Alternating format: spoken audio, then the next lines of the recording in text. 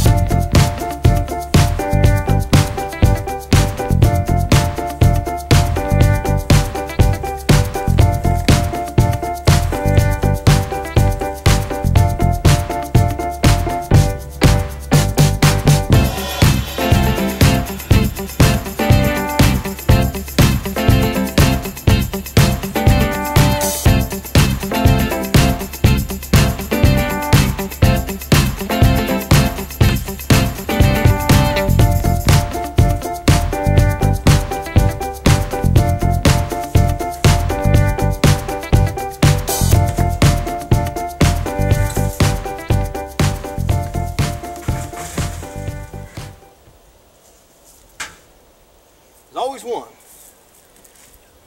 I had to throw down my eggs. There's always one.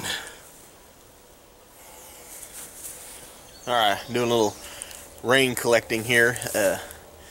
This gutter right here is 12 feet long, and the lean-to is 12 feet that way, and it's got another 6 foot above it of slight runoff. So about 20 feet by 12 foot of shed with the slanted tin roof.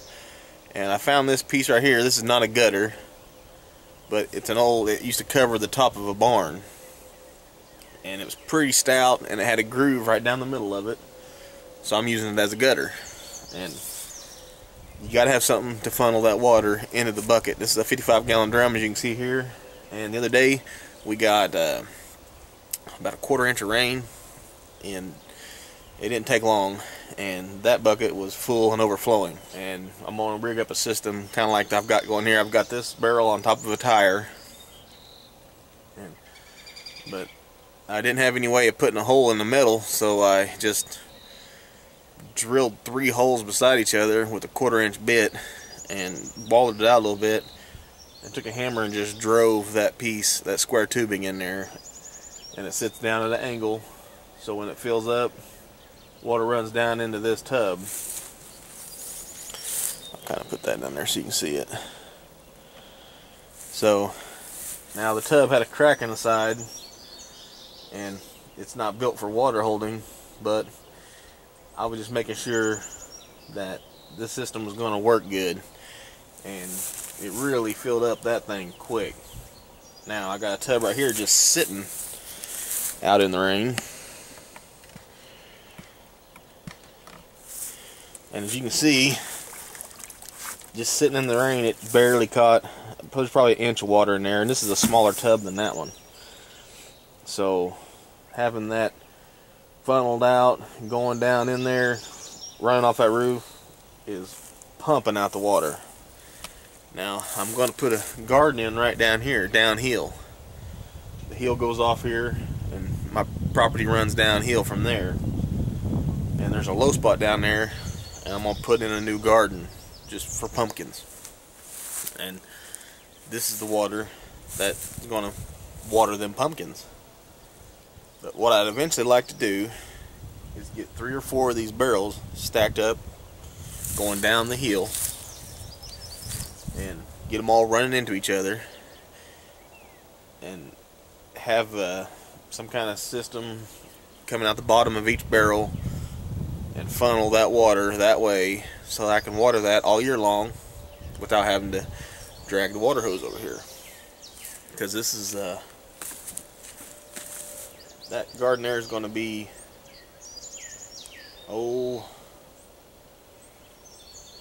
75-80 yards from the well.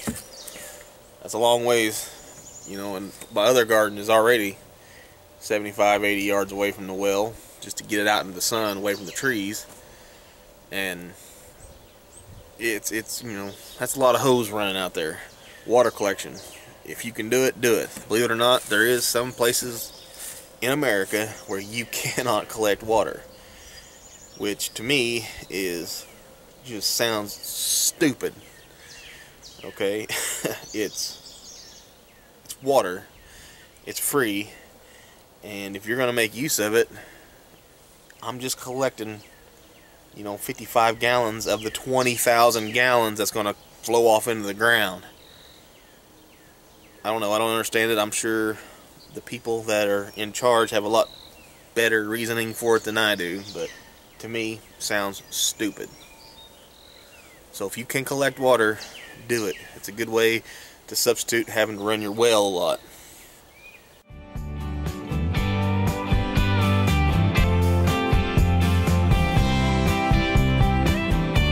Wild for the outdoors. Check us out around the cabin. That's www.aroundthecabin.com. Check the campfire for listings of our live show. For tons more videos, go to our YouTube channel, Wild for the Outdoors. You can also see them at www.wildfortheoutdoors.com, and be sure to visit our online store. And don't forget to go to Facebook, like us, share us with your friends, and hey, remember, it's your God-given duty to manage this land.